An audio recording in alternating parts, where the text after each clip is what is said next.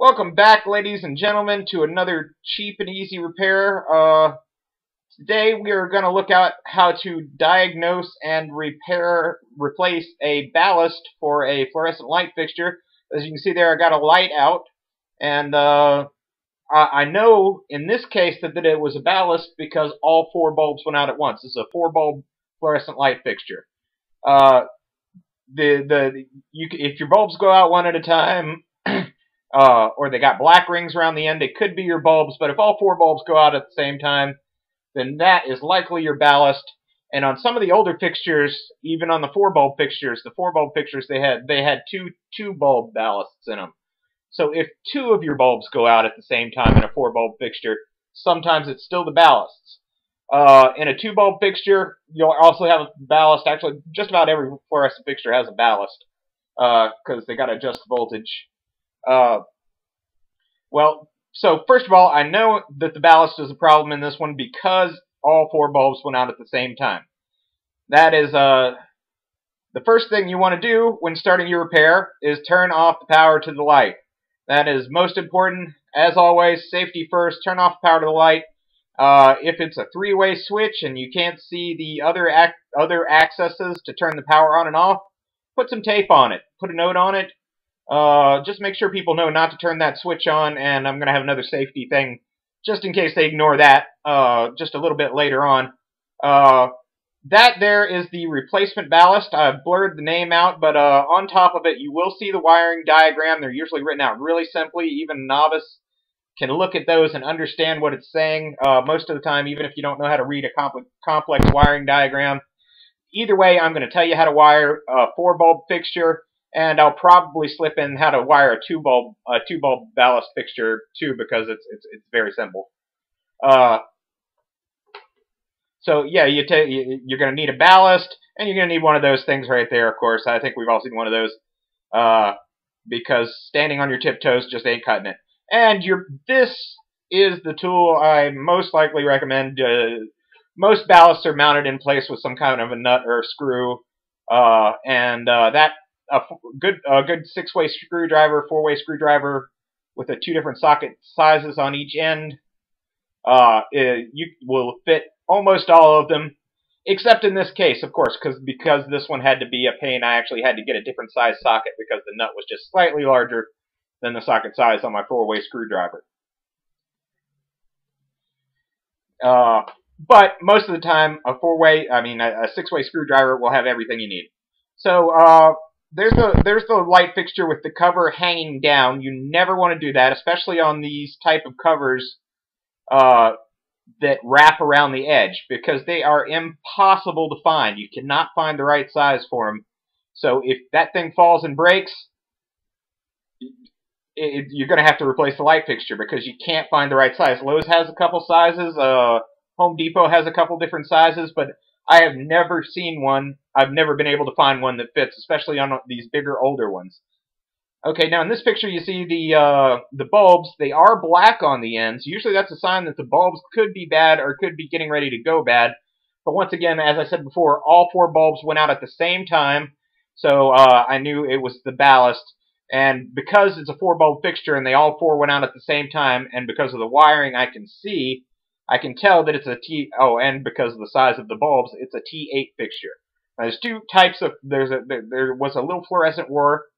T12 was the old type, and apparently they are more harmful to the atmosphere, and the T8s use more electricity, and the T8s have less mercury in them, and they're better for the atmosphere or something, I don't know, and they use less power. So they're a little greener. So T8s are what everything is coming in now. You can still buy a T12 ballast, but honestly, a T12 ballasts are such a pain to wire, and the wiring is a lot more complicated than a T8. I recommend just switching over to a T8 fixture. So this is a little more complicated repair than I usually do. You want to take all the bulbs out, and in the center, between all 4 bulbs, 2 bulbs if it's a 2-bulb fixture, is going to be what I call the speed bump, but it's really just the channel which all the wiring runs down. And those usually snap in place in many vast and various ways. You're just going to have to look at it and see how they snap in place. Man, I had dirty fingers that day. Yeah, you'd think I'd be a little more careful when I was taking pictures of my hand. But underneath, here's a picture of the old Ballast. It is indeed a T-8. You can tell it's skinny. It's only got it's only got 8 wires coming out of it. The old T12 ballasts were different and had more wires. You would see a lot more wires underneath that hood if it were a T12. I'm going to get you guys a T12, and I'm going to do a second tutorial of this, changing a T12 to a T8 once I end up getting a call and having to repair one. Right here you can see the wiring on the common side. The common side of the ballast, and on this end is the powered side. Now, this is going to confuse you a little bit because the actual power lines were coming out from the ceiling on the common side, but the power goes up the colored wires first, and the yellow wires are the common wires where the power comes back. See, because all electricity wants to make a circuit. You want to make a circuit. And it's going to go up one side and come down the light bulb and then go back the other. Because electricity wants to get to ground. But I'm not going to go into teaching you about electricity. I'm going to teach you about changing a ballast. This here is the black wire. That's your main power wire. That's coming in. That is the first thing you want to disconnect while the lights are off. First thing you want to do is turn the switch off. Then when you get to the black wire, you disconnect it and you put the wire nut back on just like you see there. And that way you can assure yourself that the power coming to that fixture is shut off. You see right there the white wire coming down through the ceiling into the fixture is the black and white wire that come out of there. Those are your main power wires. That's your main power, your main common going back. And that's how you can be sure that that black wire is the wire you're looking for. Okay, now this is a picture of the blue and red wires. Like I said, those are your power wires going up to feed the power to your bulbs. This is the old one, of course. I still haven't changed it out. And on the other side, this is a bad picture of it because I didn't show the jumper wire. I was planning on showing the jumper wire there, but basically those are quick connects, and they are stuck in, the wires are going into quick connects, which I'll talk about a little bit here in a second. And the little things on the end, the connectors, where the bulbs hook in, I call them tombstones, because they look kind of like tombstones. They come in many shapes, but they all kind of could, you know, if you blurred them out a little bit and wrote RIP on them, and they would kind of look like upside-down tombstones. A coworker of mine called them tombstones once, and the name stuck in my head. But anyway, there's a jumper on the yellow side. I'll just have to remind you again later. So what you want to do is sometimes those will come out with a gentle tug. If they don't come out with a gentle tug, don't jerk on them because you'll jerk the light fixture right out of the ceiling. I've done it once or twice. And so if they don't come out with a gentle tug, look for a tab. Usually there's a little sheet metal tab that's holding them in place. You can get a flathead screwdriver up in there and flatten that out, and usually then they'll come out with a gentle tug.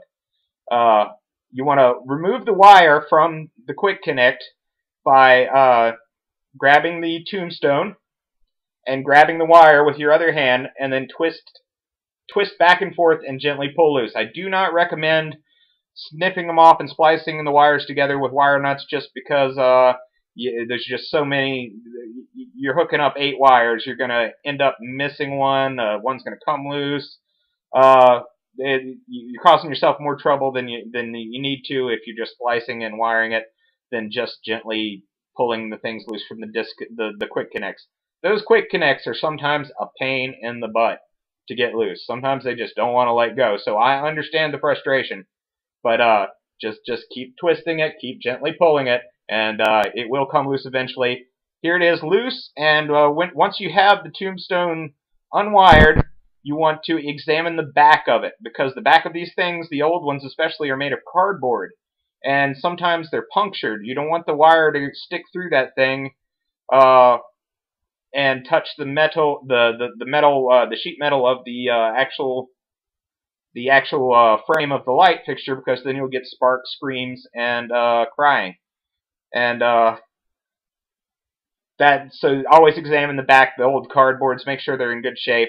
And if they're not, a little electrical tape or something back there just to reinforce it. Make sure that wire doesn't touch the back when you stick it back through, when you rewire the new one and stick the new wire in the quick connect. Okay, there's the picture of the one side of the light fixture where I have pulled all of the wires loose. This is the red and blue side, where I have taken every single wire loose from the tombstones and put them back in place. It looks nice and clean, and that's the way you want it. On the other side, this is the picture of me having removed all but the yellow jumper wires. Now, if you look closely at this picture, you'll see that the jumper wires have, that the tombstones on the right and the tombstones on the left have jumper wire. Now, those, you only have two yellow wires that come out of the backside of, you have two common wires that come out of the backside of the new T-8 ballasts. One's going to go to one side, and one's going to go to the other side, and then that jumper's over. See, the common side's going to feed all back together, and you have that single jumper. It'll show it on the wiring diagram. It's real simple, and if you're changing a T-8 ballast to a T-8 ballast, you're already going to have that jumper there, so you might as well leave it in place. And in this case, the jumper was already there, and I did leave it in place. So we'll go through that again. And as you can see, I've got both the black and white wires still capped off safely. So even if someone turns on the switch, they won't shock me. All right. So first thing, you want to unwrap the ballast, separate the wires. This particular type of ballast has a yellow wire separated per side. So you got your two reds and your red side yellow, and you got your two blues and your blue side yellow.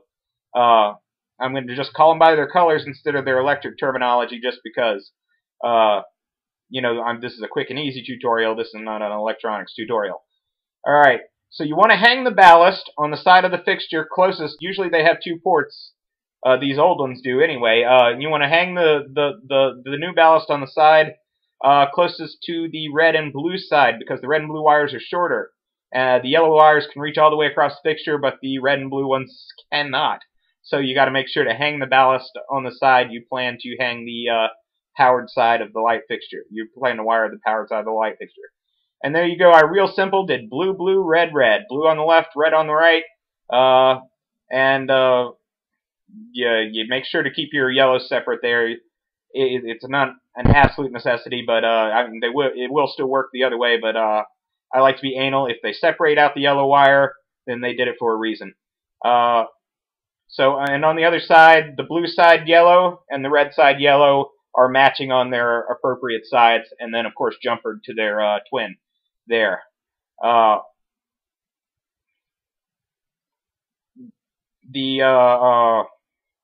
There's the picture of it all wired up.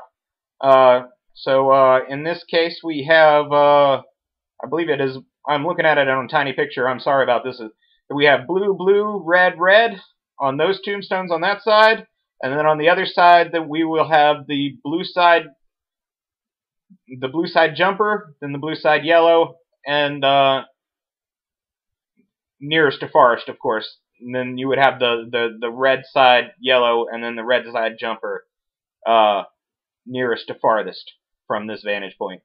Then you put the little speed bump back in the middle. You put the bulbs back in, and before you put the cover back on, make sure to test it out, because if you got a loose wire or something, you didn't hook something in right, then you are going to have to pull that cover back off. And every time you take those covers off, you risk breaking them. You don't want to break them because they are so very hard to replace. You see here, I had mine stacked kind of carelessly against the ladder. If I had shifted the ladder wrong, I probably would have broken that, and I would have been frustrated with it. Also, as a quick safety tip, always before you turn the power back on, give all of your quick connects a gentle tug just to make sure that they're in there solid. And also give all of your wire nut connections a gentle tug before you put everything back together, just to make sure they're good and connected. Hopefully this helped you out. I did not discuss the two bulb fixture, which is kind of annoying because I meant to. It's basically the exact same thing, except for you're going to only have you're only going to have 1, 2, 3, 4, 5, 6. Yeah, 6 wires. No, 5 wires coming out. You're going to have a black and white. Black goes to black. White goes to white. you're going to have the yellow on one side, which is going to jump her to the other side, and you're going to have 2 reds or 2 blues. I can't remember which one, because we don't have a lot of two bulb fixtures at work. I hope this was helpful, and this is one of my longer tutorials. If it was, give me a thumbs up, subscribe, and check out my book, The Dreamer's Nights, on Amazon.com. It's a dark fantasy, kind of an occult fiction novel. It's the cover seems scary. It's not really that terribly scary book though. Give it a chance. It's available on paperback and Kindle. Thanks for listening. Be safe with electricity.